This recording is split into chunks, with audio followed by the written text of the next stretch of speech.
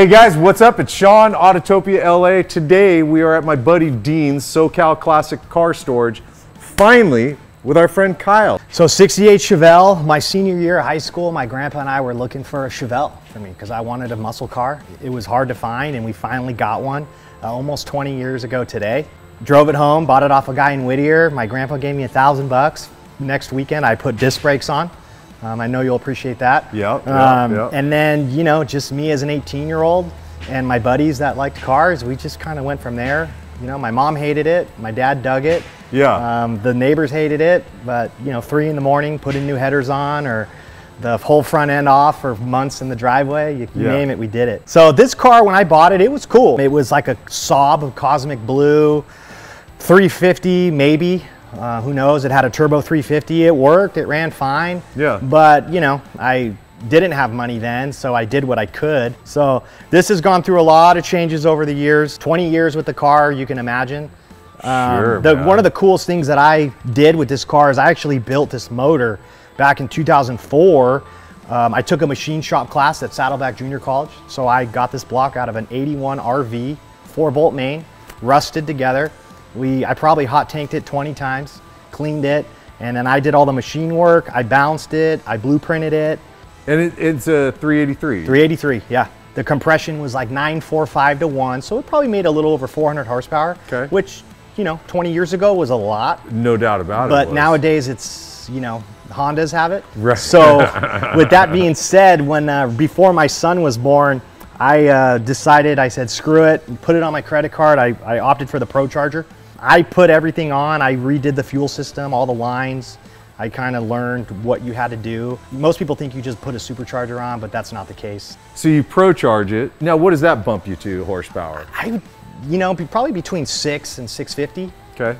So, you know, good 50% running at 8 pounds of boost, intercooled. So mild boost to where you're not going to do damage to the engine. And then with the other stuff that you were just mentioning, like transmission, rear end, all that's been changed. 4L80, 12 bolt, all UMI tubular suspension, coilovers, chassis braces, whatever I could get on there to kind of make it feel better. Harnesses. It's always something, you know, upgrades here, upgrades there. I just did a new trunk kit. Okay. Which makes the trunk kit look really cool and clean because of my fuel cells in there. I made this paint color. Did you really? Yeah, I mixed it. You mixed the color yourself? Yeah. Bitchin', because it's a great color. Really cool. Now the brakes you were saying you did from Z06, is it? Yeah, so these are the SLC 56 brakes, and I think they're like Z06 brakes from like the older, maybe the C6. Okay. So it has C6 spindles, C7 hubs. You know, I got those at CPP, and it just rides better, and it stops, so that's good. And you know, the back has its disc brakes as well. What are the wheels on here? The Riddler wheels, the Riddler 650s. I like the stance too. I like the, I mean, it's slammed, but I like that it's got, it kind of takes me back to like when I was a kid, the stink bug stance, you know, where it kind of sits up a little higher and back. I have cutouts. They're off right now, but I have cutouts to make it even louder, but my ears are starting to bug me. So. Wait, so when you were moving it around, oh wow. Yeah. So it's going to be really loud with the cutouts open. Yeah, that's why I say it's a violent fast. It is a violent fast because it screams.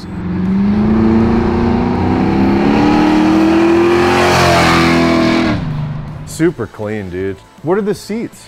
So these are SCAT Pro Car seats. I got them at OPG.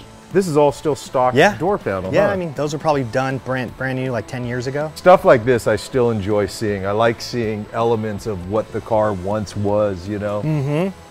And I tried to keep the dash, you know, simple, kind of old school gauges in a sense. So this is from Classic Dash. Okay. And these are Classic Instruments gauges. I had someone do the headliner because the interior was blue. Oh, really? Yeah, so I gutted it all myself. I did the original carpet myself, and then like, you know, I did all the door panels. I replaced them because they were blue. I did black.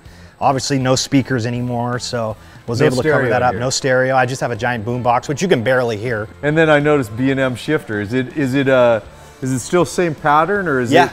So it's just a ratchet shifter. It's the Quicksilver one. Okay. Yeah. I knew this was going to be good. We'll throw cameras in here and we're going to do some driving. Yeah, let's do it. Hell yeah.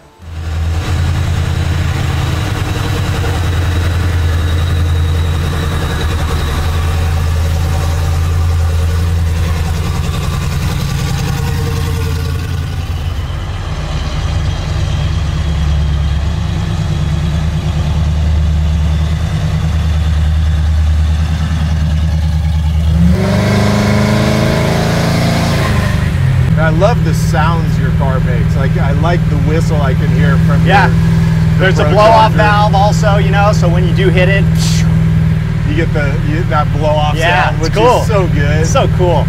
Dude, this car is cool. This is like, it's crazy. The suspension really does It's feel really good. sorted on this. Yeah. I mean, it's like stiff enough. You know, it doesn't feel wishy-washy like a stock car would. No. This is like the epitome of muscle car to me. Yeah. It's not pro touring. It's not like, although you can tell it probably handles pretty well. It handles a lot better since all these upgrades.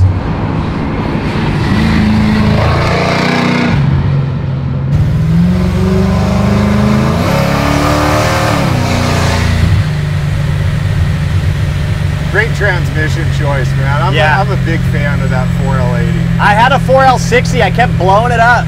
Really? Yeah. Just too much power? Too much. It does that sometimes. That's why I gotta go tune it.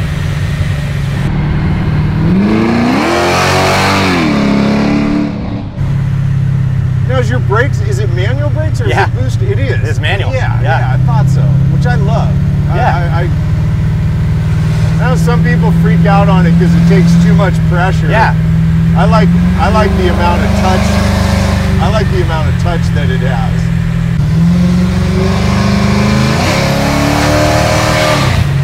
Man, it really comes on when you downshift it. I mean, dude, you know how mild I'm driving. Yeah, no, and it's an overdrive. You know?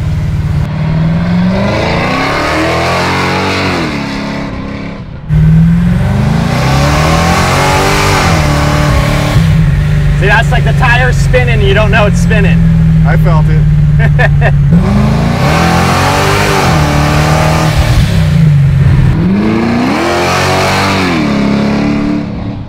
All right, how hard do you want me to go this way? I mean, if, you know. Hard? If we got room, you could just, you know, like, I'm gonna just leave it to you, dude.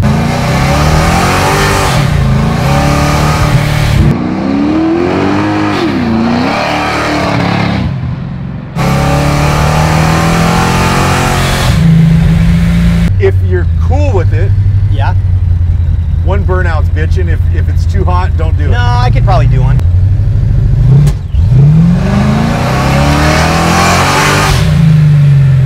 That's fine, dude. That's kick-ass. I don't even know if it's...